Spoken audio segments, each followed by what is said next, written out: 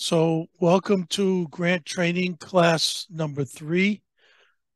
Today, our goal is to review several landowner permission forms that are needed to either establish new trails or to maintain existing trails on private and public land. We're also going to review some project permission forms, which are needed if you want to do construction on private or public land.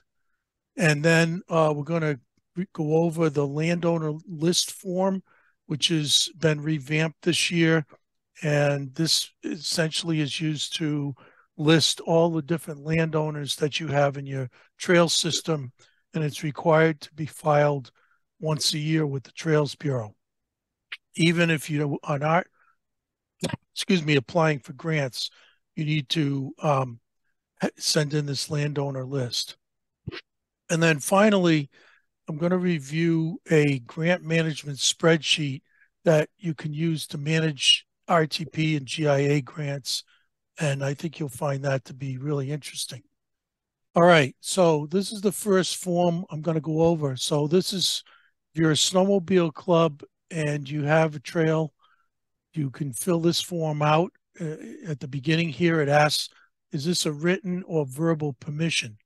So what that means is if you have talked to a landowner and they're not really willing to sign any forms, but they're willing to give verbal permission to have a trail on their property, then you would check the verbal a button here and put this form in with the landowner information, but you don't have to have the landowner sign it. They prefer that you get written forms from all of your landowners. So I'm going to show you what a written form would look like. Basically, you've got its club name up at the top here. And then you've got a timeline here, indefinite, 1 year or 5 years. I usually try and get my landowners to go 5 years or indefinite. If it's 1 year, you basically have to visit them every year and get a signed form. I do have some landowners that do that, but most of them are indefinite, meaning they give the permission, it's good until they revoke it. Got the date, and then in this case, it's this trail is on state of New Hampshire land, so I've got the state of New Hampshire, their address in Concord, and the contact telephone number, and then my district supervisor, who's the local contact, that I would talk to about this land. And then down at the bottom here, they want to know where this trail is. If you have a road name, that's great. If not, use map and lot numbers. And also they want you to put the club trail name. In this case, it's Carter 19A.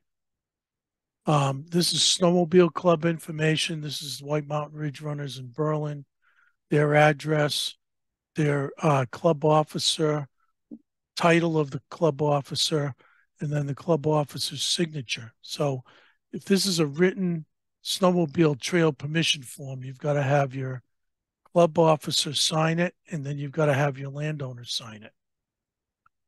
And then they want the officer's telephone number and email. So pretty straightforward form. Any questions on the snowmobile trail form? Okay. We're going to roll right into the OHRV trail permission form.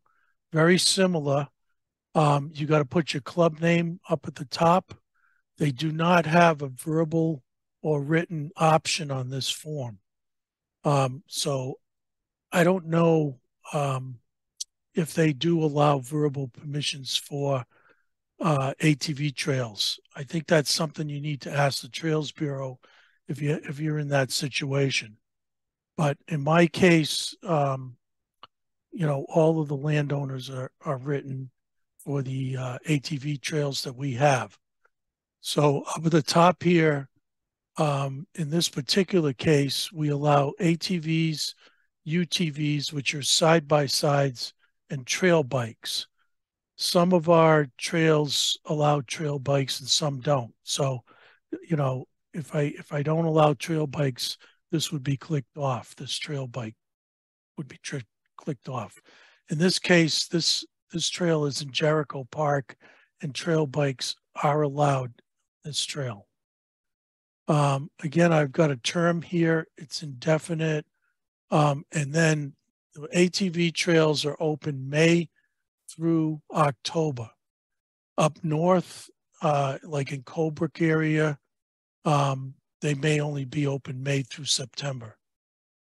They close a little bit earlier up north. So just, you know, check off those months that it's open in your area. Put in the date, then the landowner information. Again, this is state of New Hampshire using their Concord address, Concord phone number.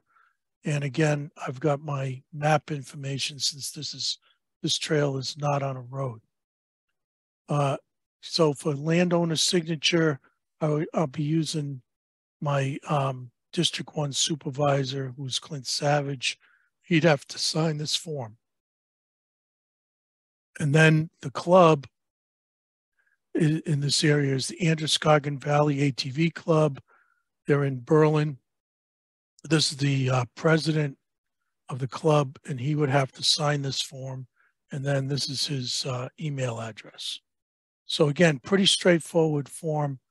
You've got to have these available, especially if you're doing a new trail. They're going to want to see these forms.